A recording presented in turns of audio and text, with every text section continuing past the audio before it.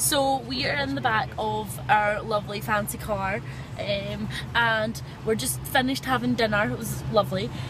So then we decided, yeah, Starbucks. Who doesn't need more coffee? More caffeine. And then, so Kirsty Googles it on her phone, because you know that's what we do in this modern day world, right?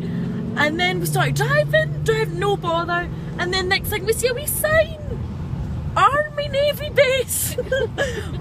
The direction was taking us through a Navy base to get to Starbucks. I don't think we wanted it that badly.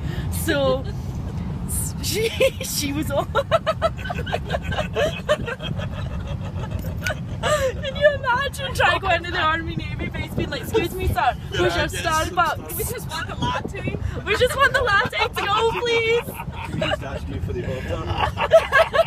Can you just run in and get it for us, please? Good sir, come on. Be a good soldier. Are you sure you're part of the Navy? Oh, Free party I heard the Navy were quite good at taking orders. Boom, boom.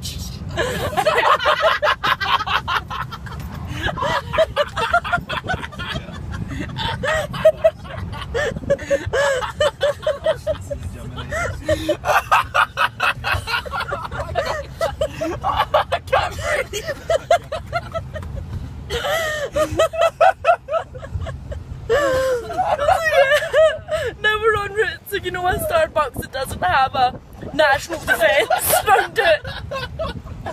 I'll update if anything more interesting happens. Robert's still creasing himself.